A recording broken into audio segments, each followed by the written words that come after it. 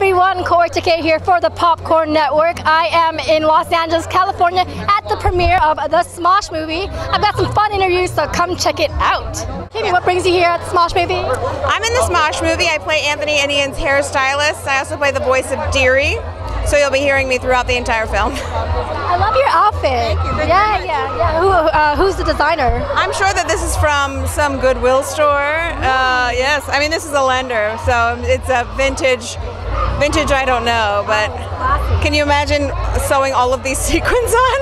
I cannot. I hope it's by hand, because I'll feel so much more fancy. So where do you think the YouTube world is going moving forward? I think YouTube is where it's at. I think what people are doing is very exciting. To get a little lofty, it's kind of democratized entertainment in a way that anyone can put up their work online now. You don't have to go through a studio, you don't have to get a bunch of money. You can just have your camera, just like any of these cameras, shoot anywhere, and the audience will find you. Do you think there's any secret to being successful as a YouTube star?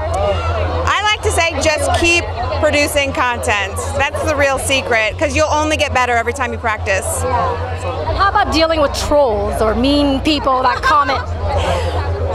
Ignore the trolls. It's not. I know it's really hard to, because when somebody is constantly making comments about your boobs or your weight or that's not funny, it's hard to ignore, but you really have to ignore it, because why let them waste a perfectly good video that you work so hard on? It's just like extensive bullying, you know?